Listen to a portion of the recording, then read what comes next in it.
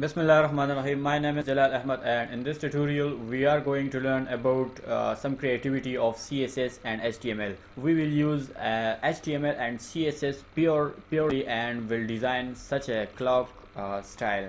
So without wasting our time, we will move ahead, and let me first tell you that it is just cached and there is nothing when I press refresh. You can see that. Let me show you the source code. That this is the source code, and okay, let me first take a div and with a class as clock, and there is nothing in between, and let me style it in here. So first of all, I will style the body, and after that I will style the clock. So body is as background equal to RGBA, and not the RGBA but the radial gradient, and that is 255, sorry, RGBA, that is 255, 200 and 0 and 1 opacity. Okay, and now I will use the color as black in the center, and let me refresh. You can see that not at the center, black is at the corners, sorry for that. Okay, now I will make the text align property as center, and now I will style the clock. So clock, let me first make it display as inline block so that it can be center, and the width, that is 500 pixels, and let me take it as the height as 500 pixels, and the background is equal to, again, the radial gradient, and let me as white color, and the black at end. Let me refresh. You can see that. Okay, now I will use the padding, that is 20 pixels, and the border I will use, that is 50 pixels, and solid, and make it as black. And now the border radius as 50%.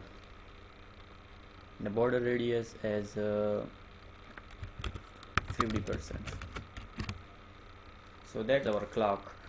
Now let me use the needles, the second, the minute and the hours. So I will need it in here inside the clock. So div dot second,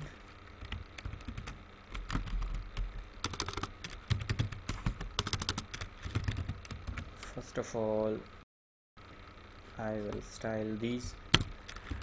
Let me style this second first as height is equal to 250 pixels, and width is equal to 10 pixels, and background is equal to radial gradient, and I will make it as black and red. Okay, let me show you. We have it in here. Okay, border radius is equal to, I think 10 pixels will be fine. Yes. Okay guys, now let me move it to the center. So for that I will position it as relative, and will use the left property, and that is its width is 500 pixels, so I will take the half of width, and that is 250 pixels from left.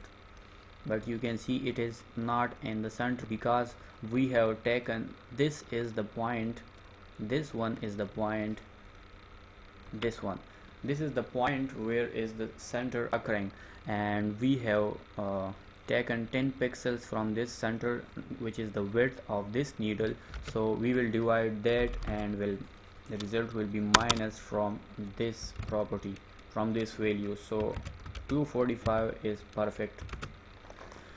Okay, similarly we will design our second, and second has been designed, and now the minute, which is the same, but we will change something. Okay, now let me make it as minute.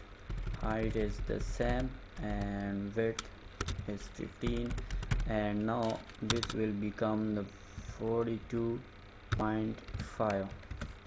okay, border radius is same, and we will change this one as, this is blue, you can see that, but it is starting from this is the bottom and this is the top, and we will move it to the top, that is minus 250 pixels. I think will be enough, and yes, it's enough. Similarly, the second hand, that is the hover hand, the hover needle, that is, it's styled here. Let me change this class hover, and 250, and I will make it as 180 pixels, and width is 20 pixels, and now this will become 240. okay, and other are same, and black, and I will make it as sea green. okay, let me style, and it is coming now in here. So I will use the top property and will move it to the top, that is in minus, and in minus I will use the 250, and 250, that is 3. okay, let me calculate. The top is here 250, and 250 plus 180 becomes 250, 350, and plus 80 becomes 430. so I will use here as minus 430 pixels. so it's looking nice. okay guys, now there is something which is common. There are some properties which are common in all these, and that is, these are the 3 properties, not these one, but these are the properties which are common in all these 3, that is sec and dot min comma dot hour. Paste it in here and remove it from here also. okay guys, remove it from here as well, and let me refresh, and you can see that everything is fine. So we will need the second hand on the top. For that purpose I will make the z index as 3, and here we will use the 2, and the hour is below all the remaining 2, and that is make it as 1. okay, so you can see that. So now we will need to move it. okay guys, so that is the animation part, and for the animation I will use the keyframes. So for that purpose, keyframes, and that is the property of CSS3, the rules, keyframe rules. And now I will use a name for the animation. Let me take it as sec anim, and we'll use the from and to. So from let me make it as transform equal to rotate z and from 0 degree. Okay, this will be up to 360 degree from, and this from will become 2. Okay, let me not the refresh, but I think it's fine up to here. And now come to second class, to the second style, and now use the animation equal to the name of animation, the time, the duration for animation, the effect, the timing effect, and infinite. Refresh, and you can see it is rotating, but we need it to rotate the rotation center in here at the center of the clock. So I will use here a property that will be used for all, and that is the transform origin. Okay, that is the bottom in this case.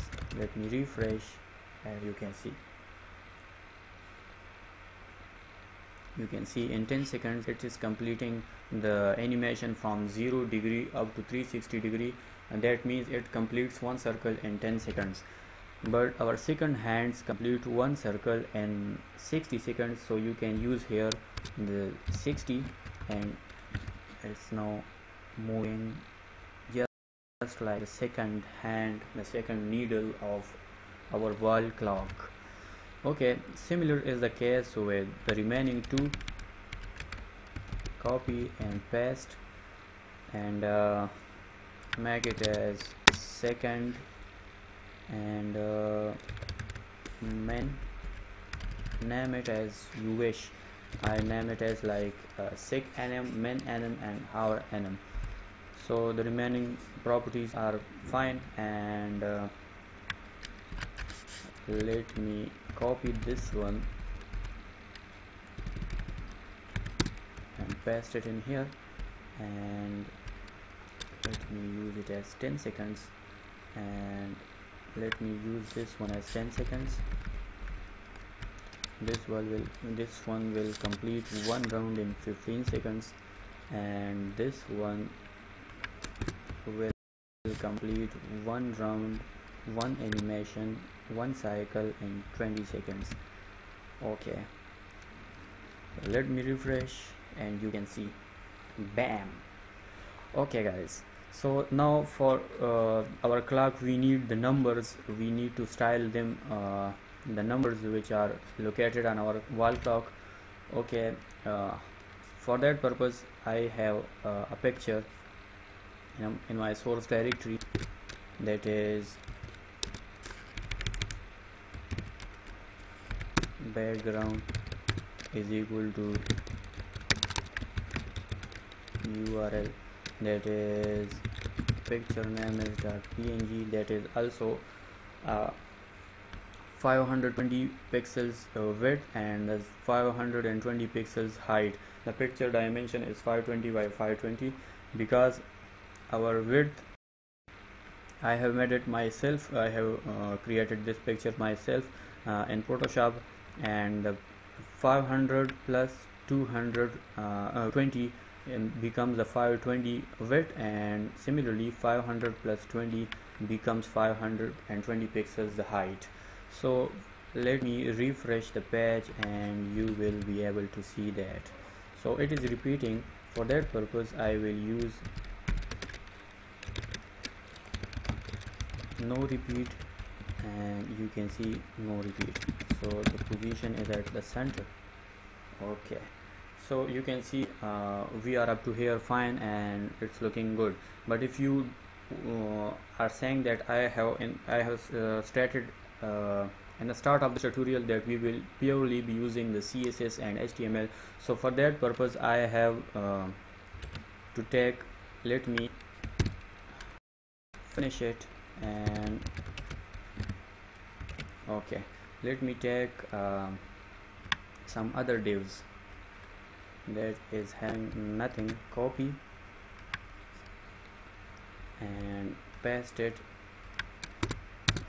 just here in the clock. So you can see these are only divs that is having 1, 2 and 3 as their contents, and the class name is written as 1, 2, 3, 4, 5, 6, 7 up to 12.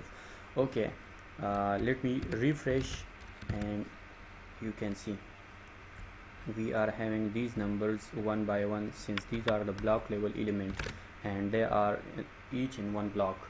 Okay, now let me take it as copy this style. There is nothing special in this style, and don't worry, you will see this style and you will get understand.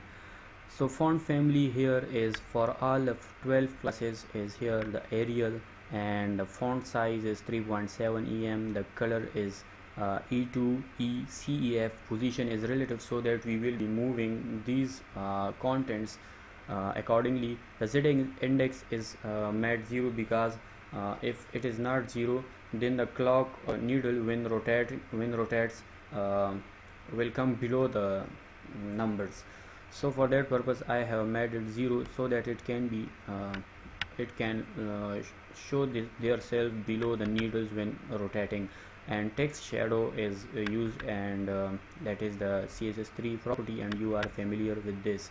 This is the this zeros are for the glow purpose, and this is the blurriness, and this is the shadow color. So let me refresh, let me save first and refresh, and you can see this is our contents. Now let me move the remaining style is for moving all the contents accordingly. So style it like that, you can see that there is nothing, but they are getting just the top and left properties and are moved accordingly inside the clock. So let me show you, this is the whole style for the numbers. Let me refresh, and you can see the numbers from bottom are positioned relatively, and you can see that these are just the numbers I have taken myself. If I use the Z index for this one as if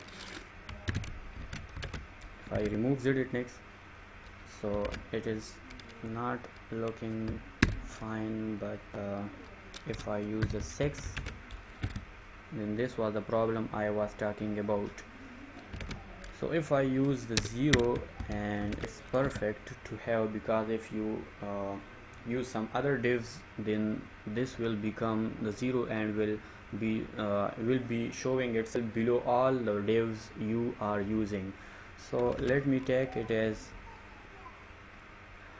the original clock timing is 60 seconds for the second class for second needle, and this one is as 3600, and 3600 multiplied by 40 is 86400.